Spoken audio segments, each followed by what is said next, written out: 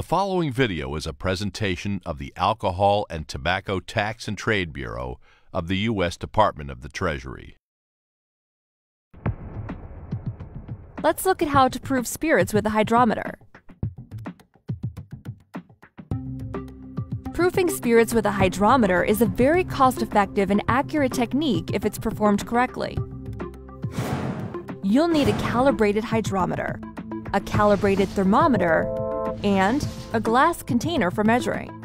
Remember, it's very important to use calibrated hydrometers and thermometers when proofing spirits.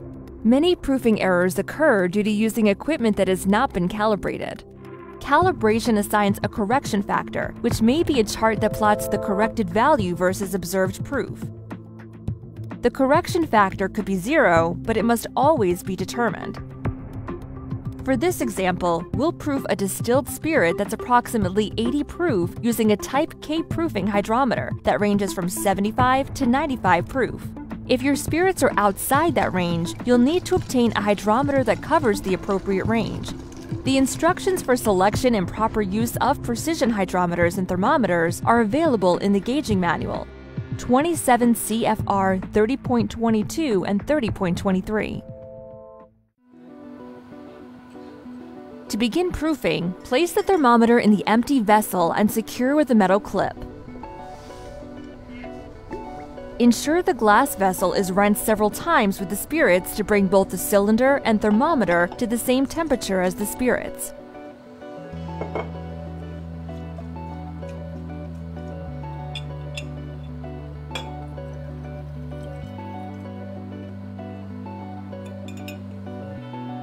Add spirits for proofing.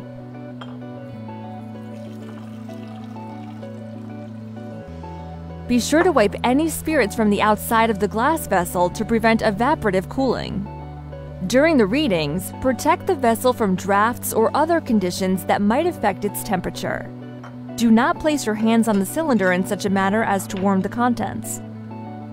Insert the hydrometer in the liquid and raise and lower the hydrometer bulb from top to bottom 5 or 6 times to obtain an even temperature distribution over its surface.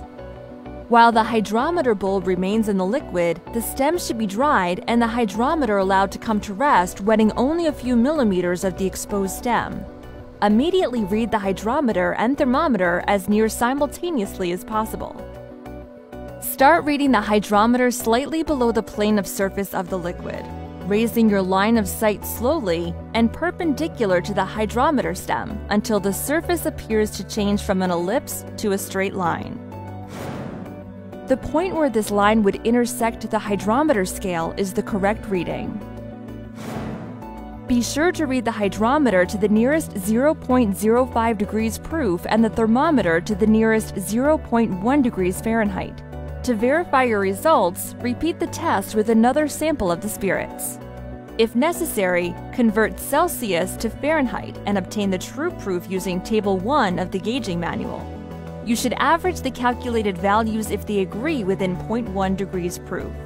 From Table 1, 80 degrees proof at 68 degrees Fahrenheit equals 76.4 degrees proof at 60 degrees Fahrenheit.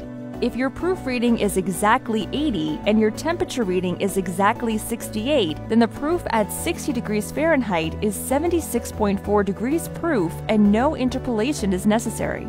For fractional hydrometer and thermometer readings, you must interpolate the true proof from Table 1. Remember, the proof of spirits must be reported at 60 degrees Fahrenheit.